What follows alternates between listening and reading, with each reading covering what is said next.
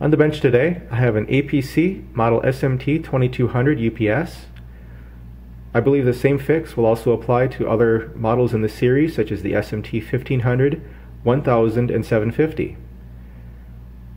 The problem I'm experiencing is one I've had on several of the same model, where the batteries don't seem to completely charge. Updating the firmware, running self-tests, runtime calibrations, and updating the battery replacement date seem to have no effect. Other symptoms of the problem include the UPS reporting a failed battery, a failed self-test. If the batteries are replaced with new fully charged batteries, it may report a charger fault. And in some cases, even the automated self-test that runs every couple weeks will fail and drop the load. The core of the issue is that the battery calibration is not correct.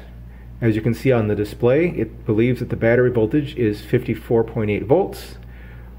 A voltmeter connected to the battery positive and chassis reports that it is only actually 48 volts. 48 volts is nearly dead for 4 12-volt sealed lead acid batteries, so it's no surprise that this UPS will not run correctly.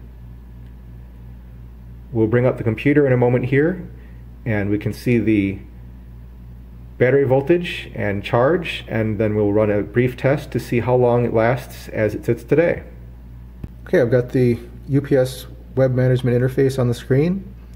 You can see that it's showing 100% state of charge and that the battery voltage is at 54.8 volts.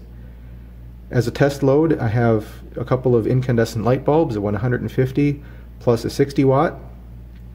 This is a very low load for this size UPS, but the batteries are at least 5 years old and have been sitting in storage discharged for another 6 months, so I don't expect a whole lot out of them even when they are fully charged.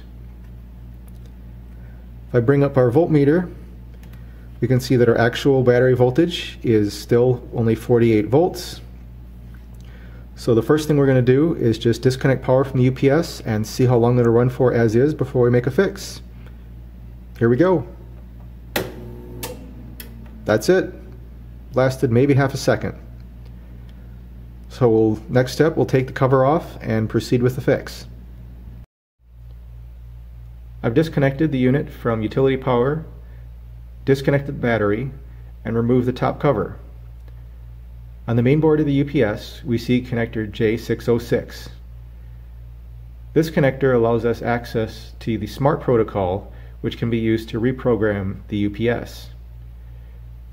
In older models, this was accessible with a serial port on the back of the UPS, but now is only accessible from the connector internally. In order to interface with this connector, we need to use a TTL serial to USB adapter. The connections we need to make are from, as it appears on the screen, the top left pin to the transmit, the top middle pin to the receive, and the bottom middle pin to the ground of our serial adapter. I'm connected to the J606 connector. I've just used some female header pins soldered to some wire. From there, we connect to our FTDI basic TTL to USB serial adapter, and from there we connect to PuTTY on the laptop. I have PuTTY running here on the laptop. It's connected at 2400 baud to the serial TTL to USB adapter. My meter is connected to the front terminal of the UPS between the positive and the chassis ground, but the battery is not currently connected. Effectively, we're only measuring the voltage at the terminals of the charger output of the UPS. I'll power on the UPS utility power. We get a question mark on our PuTTY session, which is exactly what we expect to receive when we're properly connected to the SMART connector. From here, we type a capital Y. This puts it into SMART mode. Then we press 1 again, and now we're in programming mode. It should be noted while we have this serial to USB adapter connected to the main board that the front panel will not work. Functionality will be restored once we disconnect. When we're in programming mode, capital B gives us the current battery voltage reading. If we compare that to our meter, The UPS believes that the battery voltage is 54.8, but the actual output voltage that it's trying to charge at is only 47.9 or 48. We use the plus and minus keys on the keyboard to make the adjustment. When I press minus, the output voltage will go up. Every time I press it, it goes up a little bit more. We need to get that voltage up to the 54.8 volts that it expects. So I'll just press it several more times here. We're up to about 52. 54. And one more. 54.9. That's close to the 54.8 that we had before. So we'll run with that. At this point, we will turn off the UPS power, reconnect the battery, and allow it to charge overnight. It's the next day.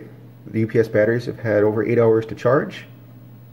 According to the web interface, our state of charge is 100% and battery voltage is 54.8. If we bring up our voltmeter, we can see that the actual battery voltage is also 54.8 and 54.9, which is much closer than it was last time when it was only 48. Battery manufacturers recommend a charge voltage of between 13.5 and 13.8 volts per battery.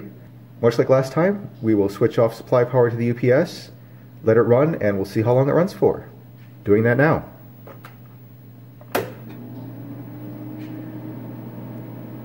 We're now on battery power. The UPS is running on battery. Battery voltage is beginning to drop. We'll be back when it completes. Our test run is complete. Looks like we got about 40 minutes of runtime on these old batteries, which, considering again the batteries are 5 years old and have sat in storage for another 6 months, is not bad. I call this fix successful, and this can go back in service with some new batteries.